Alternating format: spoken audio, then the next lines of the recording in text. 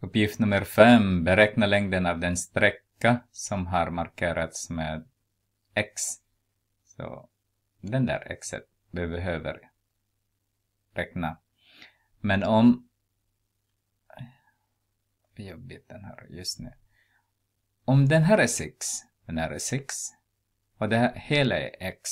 Det måste vara den här, bara den där är bara den där längden x minus 6.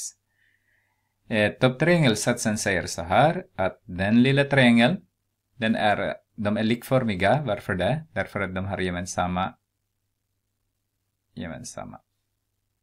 De är lika där. Och de är lika med den här också och den där. Så det är två vinklar är likadana. Lika stora, så de är likformiga. Okej.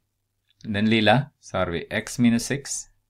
Dividerar med x, den som är stora, är lika med. Den lilla igen, 12. Dividerar med 20. Multiplicerar vi båda led med x. Med x där. Lägger jag där så att ni ser att den är täljaren.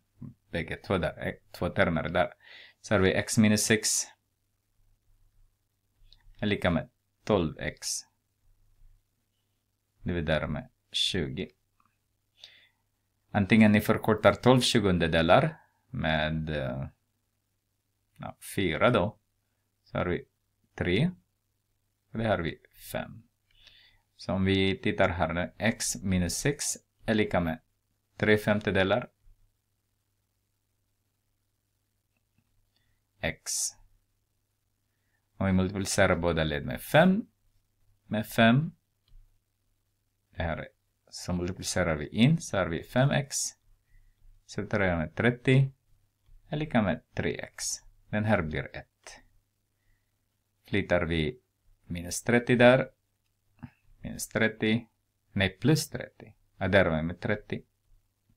Sen subtraherar vi även med 3x. Direkt. Så att den här blir 0. Den här också blir 0. Så har vi 2x kvar. Är lika med 30 som är kvar till högerled. Dividerar vi med 2 så har vi x är lika med 15. Centimeter blir det.